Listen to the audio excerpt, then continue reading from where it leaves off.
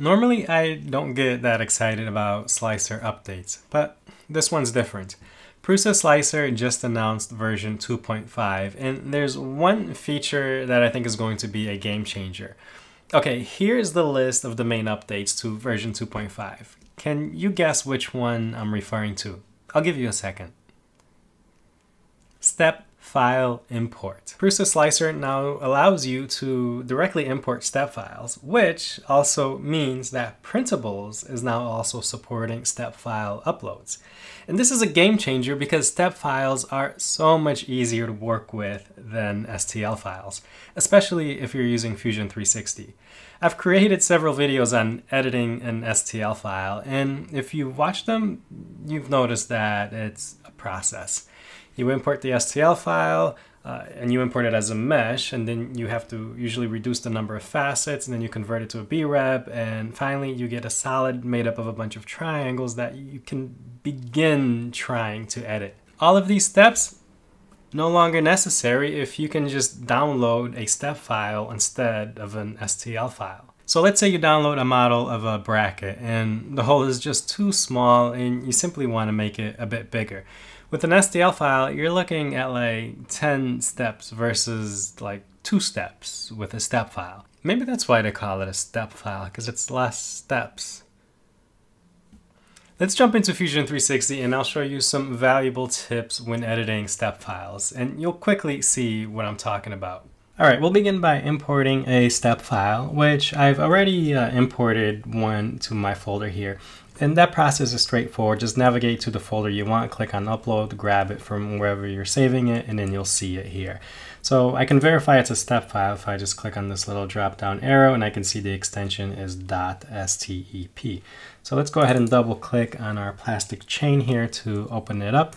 And you can see it brings it in, and at first glance it's hard to tell that you just didn't actually design this in Fusion 360. You can see it's got fillets and the features here. It's definitely not a mesh. It's a solid here that we can work with. The background behind this specific model is this is a link to a chain that is downloaded from a robotics platform website. The idea is you can buy these from them, and they give you the step files in case you want to create a CAD file of your design you're making in addition to actually buying the parts. But let's say you wanted to 3D print this, right? This wasn't designed to be 3D printed. It's designed to most likely be injection molded. So let's see that process of how that would work, and then I'll show you why it's not going to work and how you can actually modify it so that it'll actually work. So first, let's create 10 of these links here. And to do that, I need to create a rectangular pattern, but I need to know the spacing that this would then line up into this part here. So let's do a quick inspection here, and I'm going to click on this circle here and this circle right here. You see you get this straight line distances. I'll give you some few tips along the way of things you may not know, but if you click here where it says XYZ delta, you then get your X, your Y, and sort of, I guess what would be the hypotenuse here. But the distance I want to check here is this right here, the X distance, which is 8 millimeters. Maybe hard to see there, but you can see it right here, 8 millimeters. And the reason I need that is because now I can just come in and grab a rectangular pattern here. And I'm going to say bodies, check this bodies, and my axes, let's grab my X here. You can see, select it right through it. I'm going to drag the arrow across, and extent is going to be spacing, and distance here is going to be 8, which I just verified. And let's say we want 10 of those. I'll make it and I'll click OK. And now I have a link of 10 of these that I can try to print. Here's the problem though. I can tell you that if I try to print this, I have no clearance between here. Let me expand these bodies here. So this wall here and this wall here, so they're going to fuse together. This edge here is going to fuse to that edge over there, and so will this one and this one. And it's not going to be flexible, or the joints won't be moving because everything will just be fused together.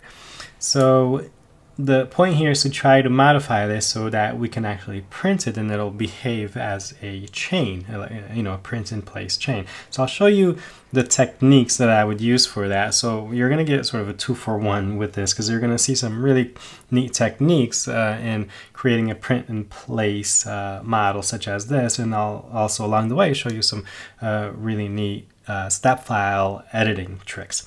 So let me undo that pattern. I'm here. Okay, so we're here. We want to edit this. The first tip I'll give you is to start with deleting fillets. It's much easier to modify a part without any fillets because fillets create all sorts of complex geometry. That's just going to be a nightmare to try to work with. So let's say you want to delete these fillets. You may be tempted to just come in here and kind of start deleting these one by one. You'll see you'll get some errors, and sometimes it depends on the order of operation. So you can try a few different ones and until, you know, some work and some won't, but this is really not the way to go. I'm going to undo all those steps I just did. And okay, so now that we have our fillets back, I'm going to show you a really cool trick here. We're going to right click on bodies, and actually this trick won't work once you start making changes. So I'm going to close this and just reopen it really quick to show you. So we're going to reopen it. Before I do any changes, I'm going to go into bodies here. I'm going to expand it. I'm going to click on body 1, and I'm going to click on find features here. So select find features, and you're going to get this dialog box. Now this is really awesome. Look at this. We get a option to find features. So you can select what you want and uncheck what you don't want. So if you were just looking for holes, you can keep holes checked and uncheck everything else. But let's just keep everything there, and I'll click OK. Now you have here on your browser every feature that it finds. So it sees a revolve there, an extrude, a mirror, another extrude, some mirrors, and some fillets. So that way what you can do is find these fillets here, and I'm just going to delete one and delete that second one there. Our fillets are magically gone. And now this is going to be a lot easier to work with. It doesn't work with just fillets, works with all sorts of features that you want to find. You know, really neat trick there for editing step files. Okay, the next thing we want to do is, you may have noticed that we have no timeline history here.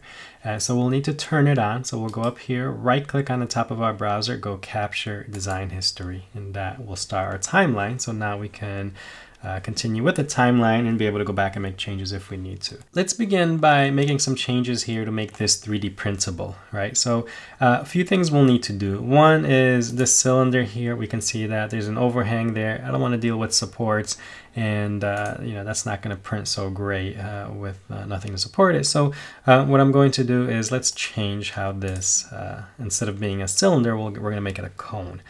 So to do that, I'm going to first create a sketch on this surface here, and I'm simply going to project the outline of the cylinder here to give me that circle. And you'll see that there is a purple circle there. I'll click OK. I'm going to click on Finish Sketch, and I'm going to take this surface and just extrude it back. Distance to object. My object is this surface right there. Click OK. Next, I'm going to take the circle that I projected, and E for extrude. I'm gonna bring that out 1 millimeter, and I'm gonna do a taper angle here of 45 degrees. Wrong, I'm gonna do negative 45 degrees, and it's gonna go inwards, and operation is join, and there we go. We've got just this cone right there, which is perfect, and I want to do the same thing to this side right here. You can also delete features. Extrude is a little better because it gives you, you know, something you can go back to the timeline and amend. But just to show you, I'm going to select this surface of that cylinder and hit delete, and Fusion is able to heal that surface perfectly and know exactly what you were trying to do. And now we can just come in and create a mirror of this cone we just did. So I'll do features, select it, and choose our mirror plane. We can select right through the model there, and now I've got the same thing on the other side. Okay, with that done, we're gonna do a few more things here that we need to do to make this 3D printable, and that's basically to add some clearances. So we'll go ahead and extrude this surface here. I'm gonna do a negative 0.3 millimeter clearance. I'm just gonna type that in. Same thing with this one, negative 0.3, and I'm gonna push this back a bit, these two walls, and that's going to be negative 0.3, and we're going to do the same thing with this side here. There we have it. Next, let's go ahead and change up these holes here. And the basic idea is this cone-shaped extrusion here will need to snap into here. So we'll just do the opposite version of what we did here. So first, let me create a sketch on this surface just to project this circle in there. So we have the outline of that hole that we're going to need. I'll click on Finish Sketch, and then I'm going to select the inner surface of this hole here. I'll just hit delete there. Bring that sketch back into view, select that profile, E for extrude -1 millimeter extrusion with, again, a -45-degree taper angle.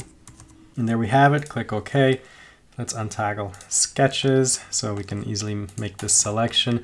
We'll do the same thing on this side here. So let me first delete it, and then we're going to go to Create, go to Mirror, and we're gonna select features as our object type, and I can just simply select it right there on the model. My mirror plane is right there. If you have trouble selecting it, just untoggle bodies and select this plane right here, and then bring bodies back, and then you'll see your preview there. I'm gonna click OK, and there we have it. So now I can go to Create, down to Pattern, Rectangular Pattern, and select this body, and my axis is going to be my red axis here. I know what that distance is already that I want, and that's going to be 8 millimeters. Make sure spacing here, or distribution is set to spacing. Let's make 10 of these, and then we'll click OK. And now I have a 3D printable chain here with the right clearances that I need. So you can see here, these don't touch. We've got that 0.3 millimeter clearance here between these surfaces. And this cone here, if we do a section analysis here, go to Inspect, Section Analysis. Well, we can see it this way, but that's not the side I want. So let's go ahead and click the X there and do this top face, and let's go down. And the part I want to show here is the cone here. So you can see that it doesn't touch. We have a clearance right in the middle there. So when this begins to print, you can kind of see almost like a slicer simulation here how how that works. Basically, that cone part goes out and then in. And being 45 degrees, it'll be able to handle that, and you get a print in place chain. I'll be uploading these two files to my Patreon page. So my completed Fusion 360 model here, if you want to download it and play with it. And I'll also include the original STL file so that you can try it on your own and then compare your results with mine. So Patreon supporters, you'll have access to both those two files. And if you'd like to contribute to me creating more content like this, and you enjoy my videos and find them useful, very much appreciate it. So check out the link below to consider becoming a Patreon supporter. This example here is actually an example from my Fusion 360 live class, my weekly live class that I do online through Zoom. And a student had a question about editing this exact file, and I brought it in and I showed him exactly how to approach it. So if that's something you're interested in, I'm actually running a special right now. Link below will give you 50% off my weekly class, and get some direct help with Fusion 360. It's a fun group. We meet once a week, Tuesdays at 1 o'clock. I'll have the link below, so if you're interested, check it out for more details. All right, so that's basically what I wanted to show you guys today. Just some really neat techniques there in editing an STL file, and you see the value in this. I mean, come on, trying to do this with an STL file, I just get a headache even thinking about it. But step files, super easy, especially if you take advantage of your Find Features tool I showed you there. So have fun with this, play around with it, and I look forward to the day where we can go to these 3D printing download sites and they're all step files and not all these STL files. All right, guys, I hope you enjoyed this one. If you have any questions, leave it in the comments below. I will see you here soon in another week or two.